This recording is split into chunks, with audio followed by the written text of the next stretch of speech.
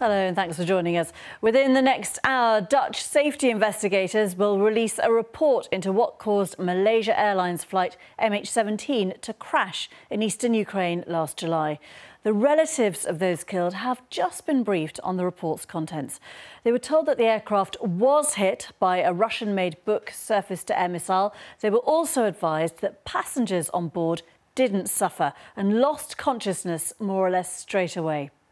Well, the plane was flying from Amsterdam to Kuala Lumpur when it crashed in this field near the village of Grabovo. All 298 people on board died.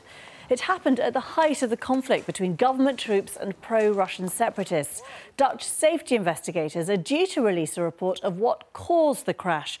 It'll also look at the issue of civilian planes flying over conflict zones. It'll look at also why some relatives had to wait 4 days before the Dutch authorities confirmed that their loved ones had been killed. Well, in the last few minutes, our correspondent Anna Holligan spoke to Barry Sweeney, the father of one of the victims who was inside the briefing. Barry Sweeney there, father of one of those on board that plane. Well, at a preemptive news conference in Moscow, the Russian arms manufacturer Almaz-Antey insisted its own experiments proved that the plane could only have been hit by an old version of the Buk, not used at the moment by Russian forces.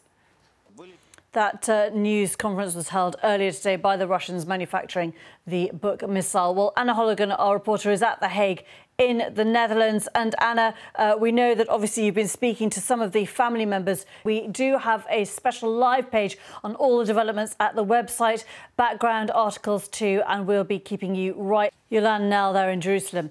Now, the first Democratic presidential debate in the US will take place in Las Vegas on Tuesday evening, this evening. Hillary Clinton is the front runner and Bernie Sanders, a US senator from Vermont, is her prime challenger. But hanging over Tuesday's contest is the speculation about whether Vice President Joe Biden will enter the race.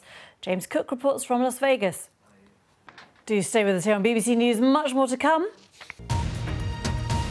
Now, the child soldier film Beasts of No Nation depicts the brutal descent into war in an unnamed West African country. It features Idris Elba in the role of a warlord who trains an orphan as a child soldier, played by a 14-year-old first-time actor from Ghana, Abraham Atta. Well, Nkem Nkadisha has been speaking to Abraham and the film's writer and director, Kerry Fukunaga. This is BBC World News. I'm GEETA Guru-MURTHY with the latest headlines for you. Now, it's the only one of its kind in the world, but its days are numbered. The last flying Vulcan bomber will take to the skies for the final time before the end of this month. It causes a stir every time it flies due to its unique shape and earth-shaking roar. Well, it's best known for carrying out the longest ever raid of its kind during the Falklands War in 1982. Danny Savage reports from its base at Robin Hood Airport near Doncaster.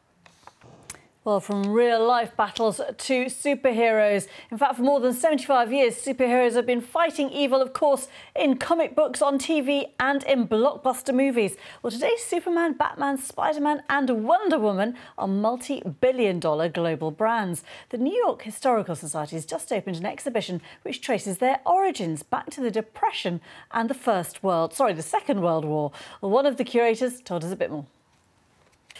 Well, let's hope the popularity of the Rugby World Cup will encourage a younger generation of players into the sport. Let's hear from one rugby fanatic in Senegal. That's it from me. See you soon. Bye-bye.